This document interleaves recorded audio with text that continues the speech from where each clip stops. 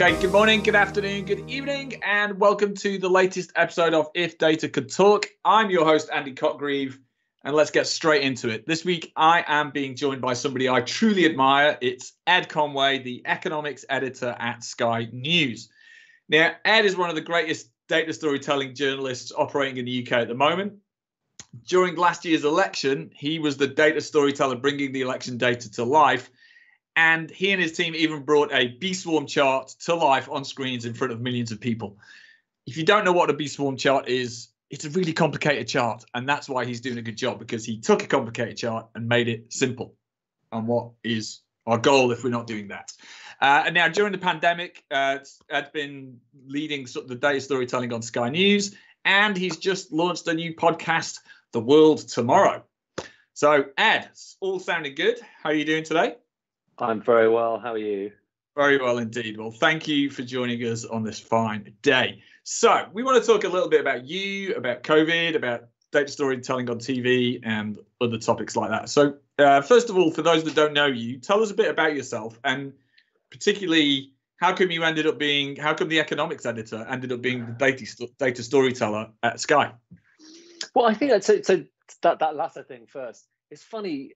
A lot of the time, I think there is quite a lot of crossover because those of us who cover economics spend a lot of our time buried in spreadsheets and trying to, particularly in economics journalism, you're trying to explain something that seems complex, and to some extent people are intimidated by it. But it's very important, and actually there's very real human stories through it. And in a sense, a lot of what we all try and do with data is the same. You're taking this unwieldy data sets. People probably suspect it contains insights, but a lot of people are intimidated by it. And you're trying to tease out some insights and tell a story through it. And I think, actually that's quite a universal thing for many of us dealing with data. And so I think inevitably a lot of people who end up doing economics tend to find themselves veering towards data visualization, because it's just, for me, it's probably the best way of explaining so many of the things that I deal with and on a daily basis. But as for how I ended up doing economics, that's more more kind of mysterious, and I'm less capable of explaining it really, because back at university, so I did English at university the first time. I went back to university again, I'm afraid, but I did English the first time around. And I came out of it thinking, God, whatever I do, I don't want to do anything associated with like finance or anything like that. And certainly I would have had no inkling that numbers were going to be a big part of it. I mean, actually, my late father was a doctor, but also taught statistics. He was in anaesthetics. And so perhaps who knows, maybe there was something in the DNA that said you're capable of dealing with numbers. But when I started doing economics, because I didn't have that grounding, I found I had to teach myself a lot of it. And in a way that was quite a good discipline, because, when you're coming in from the outside and genuinely teaching yourself, and I kind of went and literally had textbooks and taught myself over the course of the kind of following years, when you're starting from the outside and kind of reverse engineering a topic and then talking to, experts and, making sure that you're on the right track, a lot of data storytelling, I think, is a kind of reverse engineering. You're going into a data set, trying to understand how some people are finding one thing from it. And then in that exploration, sometimes you find out your own insights. Mm-hmm. And so I guess that experience of having to kind of teach myself economics, I should say, so I went on and did a master's later on at Harvard of all places. And I actually found that a less straightforward way of learning economics than kind of learning on the job. Maybe it just felt so abstractualized. But anyway, that's another story. But going in there, having to teach yourself something means that, on the one hand, you don't really accept other people's explanations until you've tried to reverse engineer them yourself, which can be quite a good discipline. Yeah. And on the other hand, it does take longer because whenever there's new data out, I will have to go to the spreadsheet and spend a bit of time fiddling around there rather than just accepting at face value what this economist or that analyst is saying about it, just because I want to understand it myself. But I think that you'll kind of appreciate this as well, Andy. When you understand it and when you have traveled that journey about why this data means that thing, then you're just so much better at explaining it. And there's no there's no kind of substitution for actually spending time with the data for a while before you explain it to anyone. Yeah, absolutely. It's a great sort of what would they say, Genesis story. Is that what they say in Marvel superhero world? But you know, the English background and the self-teaching is such a common thread of people I see in this field. Oh, I had a geography background. Prior to that, I wanted to do an art foundation course, and it's, you know, I think you're another reflection of the fact that to work with data but be a communicator, you need communication skills, right? And you did English, which is about the best communication skills you could possibly have learned, right? So I think that's a really key thing that people should always realize. Data science and data analytics is not just about science, right? Yeah, that's right. What was the degree at Harvard? Why was that one more abstract? So it was actually a master's in political administration or something, public administration. Wow. I should really know, shouldn't I? I've got it. But so a large part of that, and you can kind of choose the things that you want to focus on. And so having, it's funny, economics, there is a lot of intellectual snobbery, I'm afraid, in it, in the same way that there is in law and in science and many other fields. And so I always felt, and maybe this is a good thing, maybe it's a bad thing, I always felt that not having an economics degree meant that I wasn't, you know, listened to, respected as much by the greats and the great and the good. Yeah. I don't know if that was right or wrong, but at the time I felt that. And so I went off and I kind of did a degree that was, you know, largely focused around economics to see if I could get it. And it took, like I say, a lot of economics teaching, and this is still the case today, doesn't necessarily bear all that much resemblance to what's going on in the real world. It's very much about mathematical models. You know, there's pros to that, but there are also some cons that we're all pretty kind of clear about now, because, you know, we've lived through this astonishing period. I mean, right now we are living through an astonishing period, and there are lessons for all of us in that. And seeing the world through an economic prism, that's something you can learn to do. And this is the same with data, seeing the world through those prisms. It's something you can learn to do just as you consume news, as you consume analysis and papers. All it takes is to just try to put yourself in the position of having a questioning attitude towards the primary material, and trying to tease different narratives out of it. It's not rocket science in the slightest, as you know, but again, there is no substitution for just trying not to bluff your way through it and trying to understand it as well as you can. So you became the economics editor at Sky, and at some point there must have been a moment where you're like, right, team, I'm going to show some charts, and I believe I know what I'm going to do, right? And which must have been quite a moment. I know the first time I did something like that is like, all right, I'm going to do it.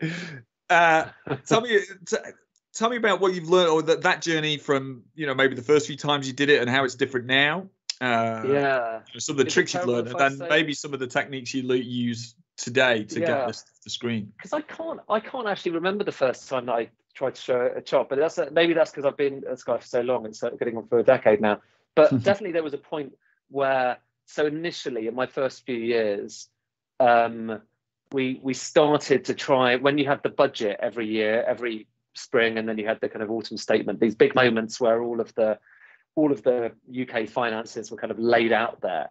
And I always thought we could kind of show it a bit better, because there's so many numbers and no one else seemed to explain it very well. And so we built this big screen at Sky. We used to have this studio that had this enormous kind of screen, you know, I don't know how many, you know, stories high, and we would project, it was a whole data bank of stuff onto it. And for the first time, normally when TV graphics are done, it can be a relatively linear process, you know, so it's a slideshow basically, and you know, there's an auto cue that often is followed, and then you'll say something and then you'll move on to the next slide. And that's, you know, I hope I'm not giving too much away, but that's kind of how a lot of TV graphics presentation is done. But we decided we wanted to do it differently, and so we built, well, not me, the amazing tech team at Sky built this kind of console that allowed me to control the screen that was behind me and to pull out certain charts and say, well, look, there's GDP. I pressed the button, it was just on an iPad, and then the GDP chart came out. And in this, for these things, we didn't have auto cues. So so A, it was a little bit more scary for me, but B, it was really liberating because it meant that provided I knew what I was going to be pointing at, I could tell this story that was much more engaging. There's this real difference when you're actually kind of properly, and really we just took it and ran from there. And since then, you mentioned, B swarm graphics that we did in the elections. So it's the same thing. And in the election, we had a similar principle, which is that I was controlling some of the graphics. I had a vague idea going in there about what I was going to show, but I controlled it all. And then we had a steady cam that could kind of like zoom in and show what I was showing. And sometimes, because it was very fluid, sometimes something would be breaking, on the other side of the studio, and we would have to slightly change plan. And I would say, oh, well, hang on, it's interesting because I've also got this, and let me show you what's going on in this constituency. And sometimes I'd have to kind of like almost beckon the camera in, which is because the camera didn't know where I was going to go next, nor did the gallery, the people directing it, which I think they probably are constantly slightly terrified about. But we just kind of took things from there. And I think that what we do at Sky, I'm going to blow our own trumpet on this, I'm afraid, but what we do, I think, is quite different to a lot of other news channels in that we've taken away a lot of the structure when we're showing some of these data stories, and we try to go for the data first approach. And I think, touch wood, I think the viewers appreciate that. I think that it's clear what we're explaining to them. And I certainly prefer doing it. And it means that I can knock together, so that, we have these big events like a budget or an election or something like that, but also on a day-to-day basis, I can knock something together. And a lot of the time, again, don't want to give too much away, but I'm literally just making stuff in spreadsheets and putting them onto PowerPoint or a few other things. Well, I can knock things together and put them on the screen like this. I'm in my study right now, but it could as well be in the TV studio in the space of a few minutes. And that is just amazing for TV, for a live breaking TV audience. The number comes out, we have it on screen, we can show you the analysis minutes later. I did that just the other day. In fact, about a day ago, Bank of England makes a big decision. It was at 12 o'clock. By 12:04, I was on air with a chart showing the data. I mean, it was a slightly panicky moment for me, if I'm honest with you, but it happened. We made it happen. So that's exciting. And if you love data, and I do, there couldn't be a more exciting kind of platform to tell those stories. There's something really interesting there, because what you've just described, many CEOs and execs would be like, well, hang on, why can't my analysts do that? I'm paying a lot of money for this analytics program. And what you're describing isn't, you've said it yourself, it's not rocket science. It's you're an English graduate who understands storytelling, who's got curiosity and knows where to go to get this stuff. And you don't have, I mean, maybe you use complex data science tools as well, but actually, you use what's available, and you can still it's really simple. It's really simple. Yeah, the election night coverage you guys did, I thought was fantastic, because what I like about the way your team works is you're not afraid to do the complex charts, recognizing that complexity can be made simple with time and animation and explanation, right? I think that's the big mistake people make. Also, I get the feeling that you and the team are having a great time as well. And I think the ability to do that, you seem to just to be in the flow, right? You just, at your fingertips, you have access to all your knowledge, right? And I think that's extremely important to be a confident storyteller as well. I hope that's what comes across. I hope that's how you're feeling inside. That is reassuring. That's the idea anyway. Thank God.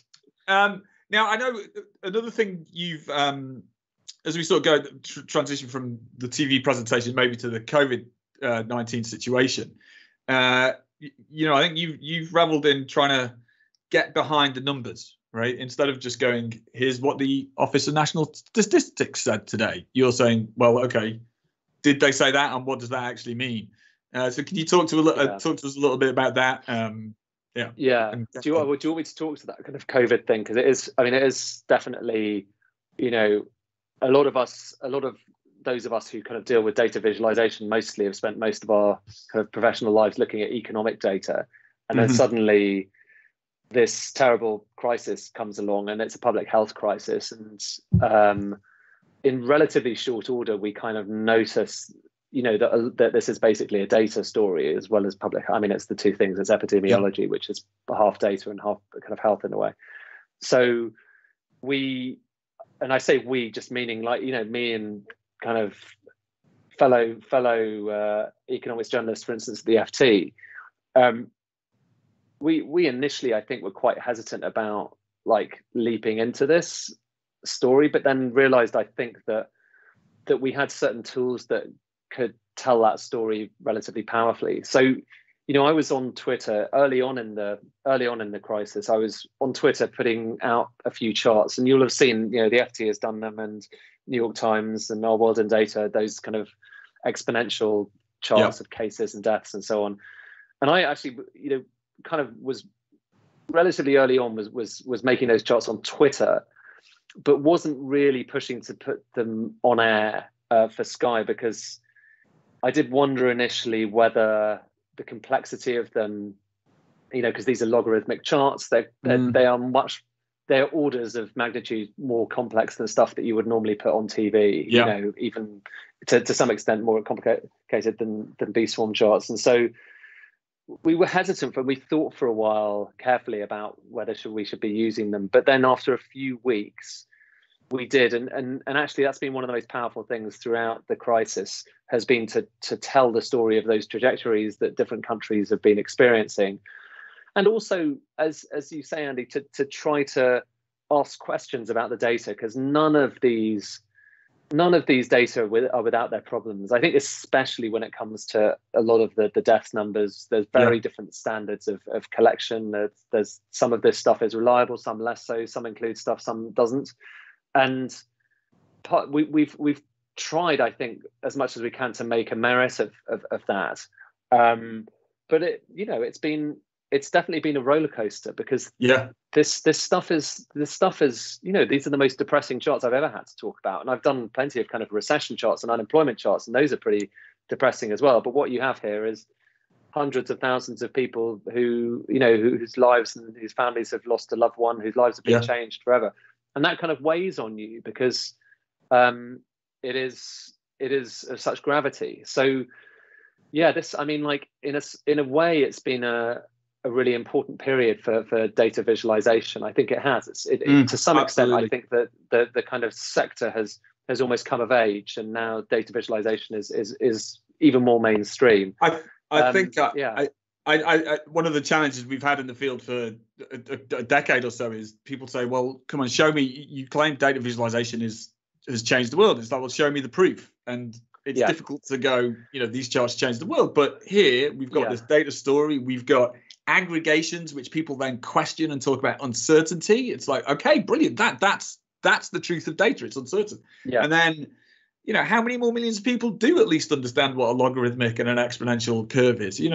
That's incredible. And they've learned about data collection, about the biases in that. Yeah. Right? It's a tragic situation, but hopefully it's a silver lining. Well, I think so. Yeah, I think it's. I mean, like, so actually, one of the things that I did. Actually, I'll show you, because this is a presentation, a set of charts that I made recently, and it kind of goes to that point that there's always, we should always be relatively skeptical about these lines that we're shown by, for instance, the government, because that's the other thing, is the government or governments, I should say, around the world are doing the same thing. They're using their same tools, but it's part of the job of journalists and indeed, the general public to be, to perhaps have some skepticism and to check whether all of this stuff can be relied on. Yeah. And one of the things, hang on, let me go to the back of this. One of the things that in the UK we was a big point of focus was testing, like how many people were being tested, because initially our testing scheme didn't test that many people. And then the health secretary introduced this target for 100,000 people to be tested. And very shortly after the target was introduced, suddenly they met it. And I put together this kind of presentation to show that underneath this line, there's lots of kind of various bits of data, various types of tests that aren't all equal. They aren't all kind of equal. So for instance, what I did was I kind of breaking down the line and showing what made up it. And so you've got some tests that were gold standard, those ones at the bottom, but then you had other tests, some of which, there were question marks over because we didn't know how many people have actually been tested. You had other tests still which were posted out to different people. So these are just tests posted, in the post. We didn't know how many of them are actually being carried out. They all counted towards this 100,000 target. In fact, without those posted ones, the government wouldn't have got to 100,000 apart from I think like one day. And then you had other pillars as well. And the point of this was just a short sequence to show that beneath this one single number that the government was fixating on, and I think throughout this, we around the world have had moments where the government has said it's all about this number. But beneath that number, there was so much complexity and so many different layers of doubt. And the funny thing is, when I did that, I did a relatively short sequence for our kind of evening news, but then I also did a slightly longer version of telling that story, which I think we put up on YouTube. And those longer versions, which normally I'm told by the kind of social media guys at Sky that you should be you make them as short as possible because no one likes to watch that. Yeah. But some of those longer ones, which ran into 10 minutes or so, or even longer, were getting hundreds of thousands, some millions if you take all of them together, of views, because I think people do engage with in-depth analysis, provided it seems germane, provided it seems relevant to their lives, provided it's kind of explained relatively well, and provided you're telling a story. And the story in this case was, listen, this 100,000 number the government's going on about, turns out that a lot of this stuff doesn't necessarily count for, it's not all equal. So, that's one tiny example of what we've been trying to do throughout this. And the other thing that's interesting about this particular story and some of the other ones you've done, and I know you've talked about this before, is that, I can tell a story by starting small and then zooming out to see the big picture of all the data. Whereas what you're actually doing is kind of inverted. You go, well, here's the data point. Well done, Matt. Well done, Matt Hancock. You got the 100,000 tests. Yeah. And then going, well, should we zoom? Should we go in that data and look underneath it? These are the storytelling techniques that are available to us all. Exactly. You can, and I think both can be absolutely fascinating. You can start narrow and kind of zoom out, or you start big and go in. But definitely, provided there's context and you're transforming a number that either seems monolithic or kind of incomprehensible, you're transforming that into something that has depth and has texture and has story elements, then you can take people with you. And if they come to the end of it and think, oh, I actually got that, then you're winning. That's it. And you can do that.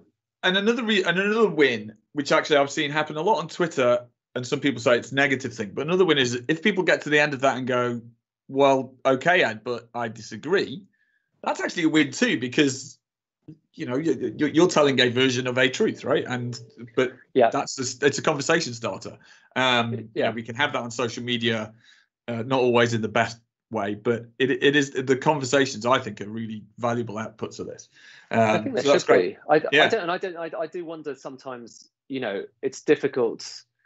I think social media kind of a good or a bad thing here? I mean, definitely in the world of data visualization, it's been kind of amazing in that you can share a lot of this stuff and make contact with different, data visualizers in a way that you just never could before. And I definitely have kind of met people over Twitter who then, I've had kind of important kind of professional relationships with. Yeah.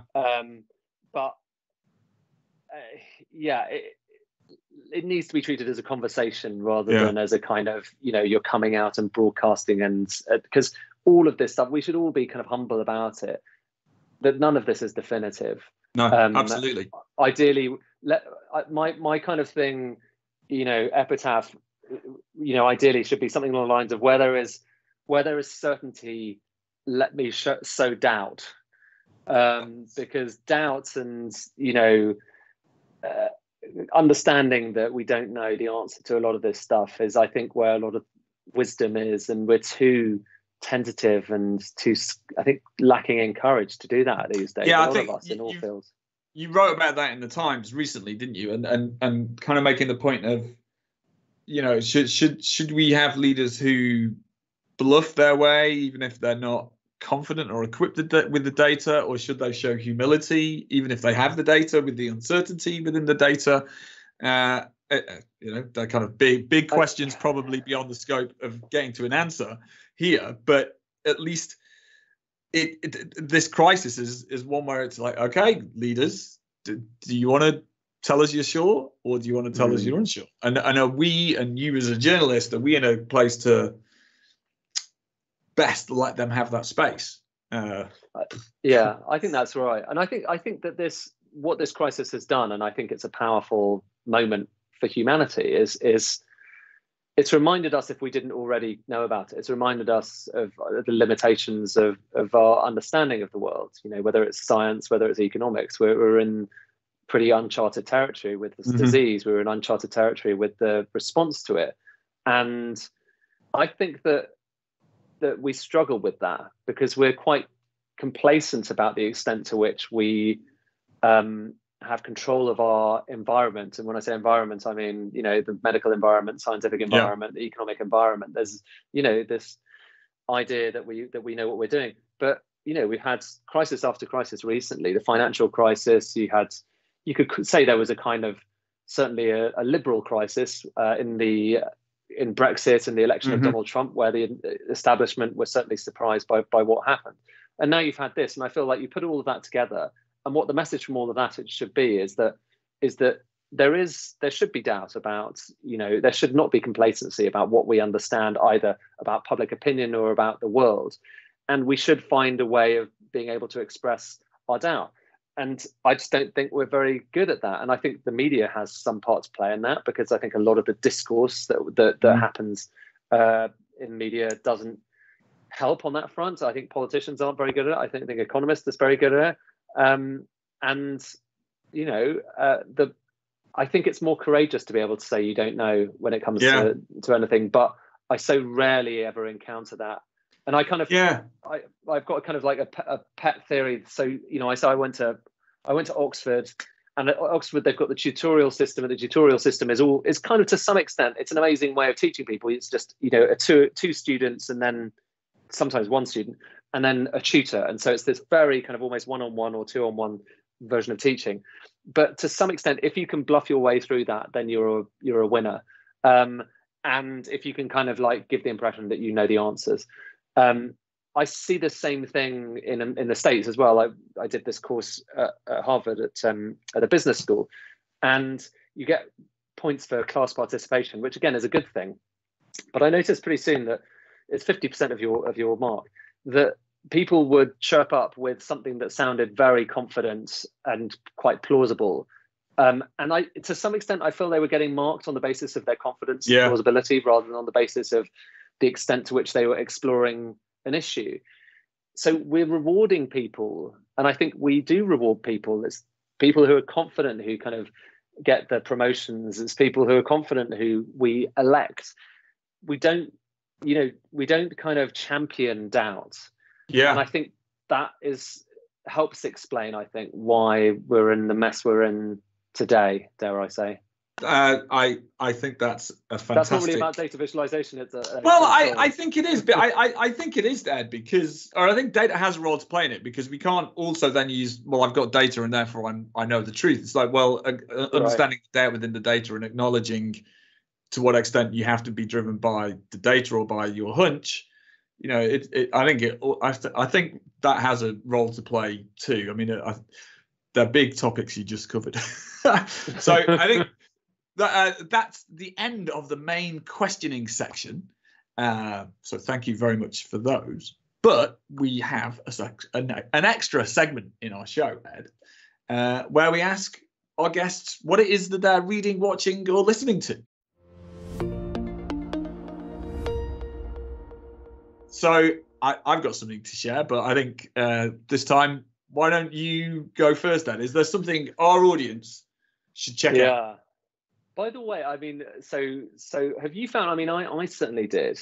I found in the early days of this crisis that I couldn't really read any fiction that felt like it was set in this world, because it was just like such a dystopian time. I had to read. I read like what's he called, Cormac McCarthy, like stuff that felt like Yeah, not the road. No, right. No, I would. No. But there's other things. I can't remember which one I read. But you need. I feel love like escapism dystopian was really fiction. important. Yeah, I do love dystopian fiction, but I've not gone there since March 2020. Yeah, well, exactly. So the stuff that I'm kind of attracted to, as you probably might have guessed, is kind of episodes where people take a conventional wisdom and try and turn it on its head. And I think that's kind of what I try and do that a lot. And there was just a blog I saw not long ago by a guy called Tom Forth, who's I think he kind of works in open data interactive in Leeds, and he was basically pointing to this fact that has been taken as gospel within newspapers and elsewhere, that in the UK at least, and I wonder if it's probably the same in other countries, the areas that have faced the most deaths from COVID-19 have been areas that are the most deprived. And that was what various analyses have said from the Office for National Statistics, the IFS, and we saw it on the front page of the newspapers. I dare say I might have even mentioned it on Sky. But what he did was he looked at the data and said, hang on, what you're showing with these charts, which show a clear kind of correlation, the more deprived area, the more people are dying. These charts aren't measuring the number of people who have died. They're measuring what's called age standardized mortality rates. And an age standardized mortality rate basically kind of counts, if you die when you're younger, it counts for more. It's like more of a death. So it's adjusting for that. And that makes sense with many diseases, although it's not clear as of yet. It might do, but it's not totally clear as of yet that that's something you should apply to COVID-19 in this situation we're going through. And so what he did was he went through the data and kind of did a regression and just looked at actual number, bare counts of people who had died in different areas. And what did he find? It's basically the same. It's a flat line. It's not a kind of distribution. And it may or may not be the right way of looking at this data. But what I like about it was that he was taking conventional wisdom. He was underlining that there are certain assumptions within this data set that are just nowhere really properly explained. Right.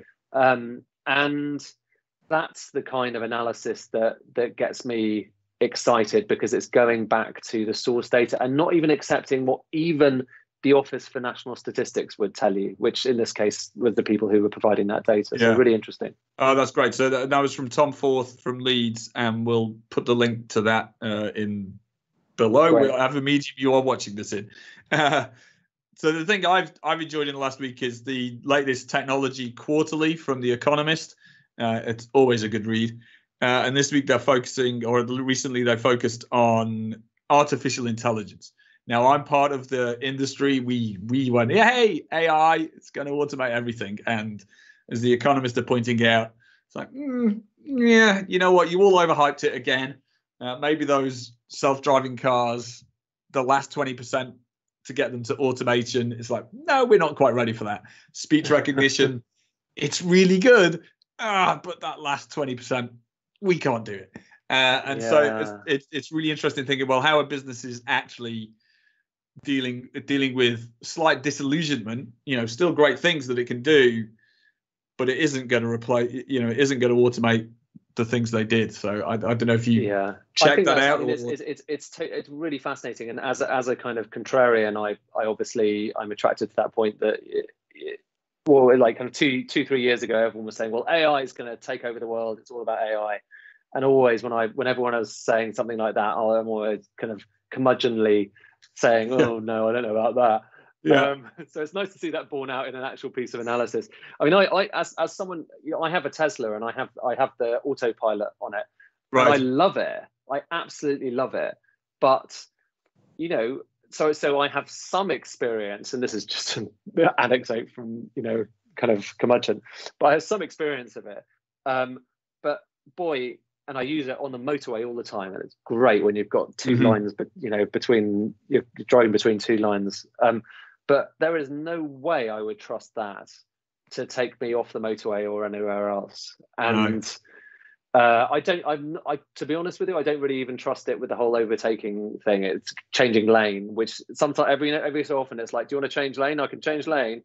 And I'll be like, I think I'd just rather do that myself. If it's all the same with you. So brilliant. Yeah. It doesn't. Yeah, I mean, I think that's a really interesting thing, and yeah, thank God that we humans still have a few things we can do.